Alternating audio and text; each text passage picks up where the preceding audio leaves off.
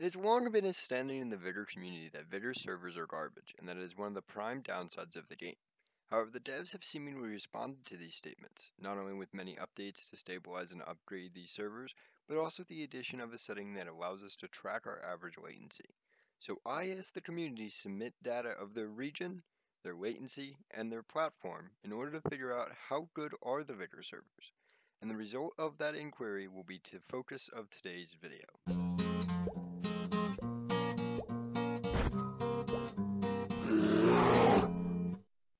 Alrighty, before we really get into this, there's one thing I'd like to clarify first. This Poland data collection did not count in Vigor's server stability, a matter which I intend on covering in a separate video.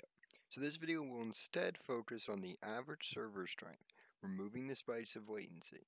This is an accurate portrayal of servers though, because whatever your average strength is what you would be having for the majority of your playtime. So what have we learned? Well, first, servers factually get worse as we approach the end of the season. In the middle of the season, when all this data was gathered, the setting was averaging around 40 to 60 ping. However, by the end of the season, my current games now average around 100 to 120 ping, proving what many had believed was happening in the past. Now we can also add to this fact the known fact that your server latency depends greatly on how close you are to the server in which you're connecting to.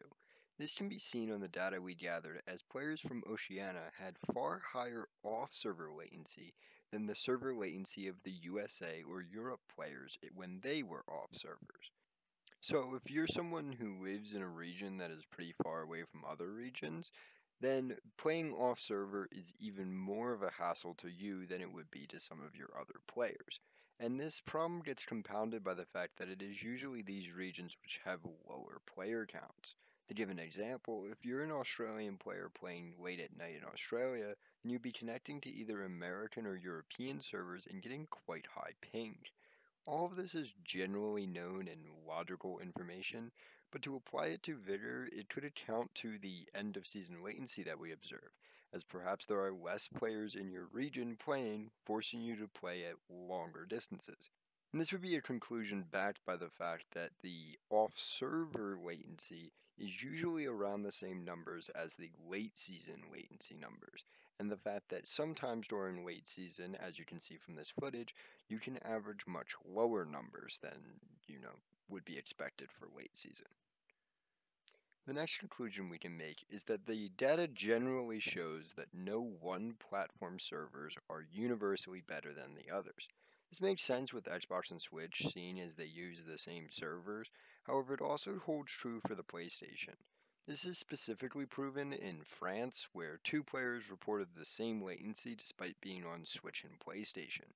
However, to call back to my earlier statement, if you are on PlayStation, you do not have Switch or Xbox players, meaning you may have to queue off server more often than your other console counterparts. Following that, we have a slightly obvious one. Docked Switch has better latency. I figured it was true, but I also figured I should just mention it in case anyone was curious. Alright, from here, we will now be going from general conclusions from the data to specific data of each region. To start, we have the Northeast USA.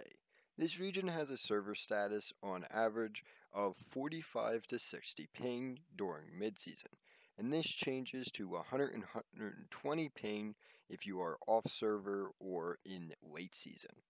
Next we have New Zealand, which has an average ping of 40 to 70 and an off server - late season average of 70 to 150.